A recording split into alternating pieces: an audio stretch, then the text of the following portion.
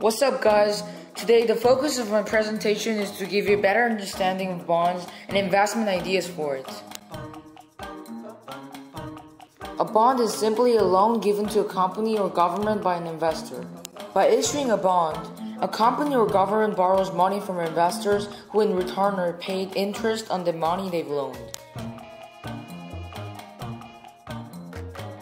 Companies and governments issue bonds frequently to fund new projects or ongoing expenses.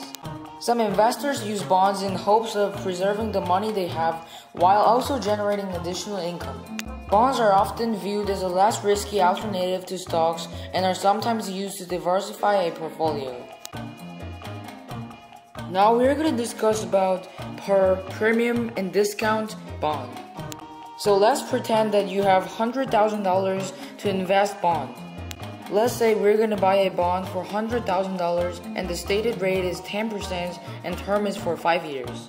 And the interest each year will be 10% of $100,000 or $10,000 of interest a year for 5 years. State rate is equal to the market rate.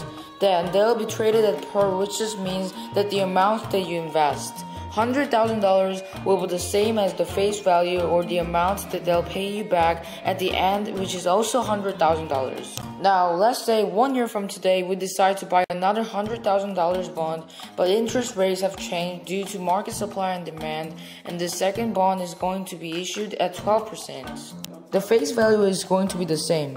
It's going to be $100,000. And the interest is going to be 12% of $100,000 or $12,000 a year. This means that you can purchase that $100,000 bond from only $93,000. But the important part is recognizing that you as the bondholder purchased the bond for less than face value. So this bond is now discounted. Now let's say that the face value is going to be for $100,000 again, but the market rate is 8%.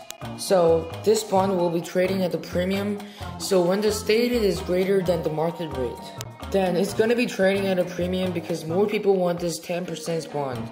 Therefore, they need to raise the price to cover the demand for it. So this is pretty much about how discount and premium work. One point I would like to emphasize is that discount and premium do not represent which bond is better or worse to buy. It represents that the stated rate is less than the market rate or that the stated rate is greater than the market rate. You may think TLT sounds like a safe investment because its underlying assets are US government securities, which many consider a risk-free asset.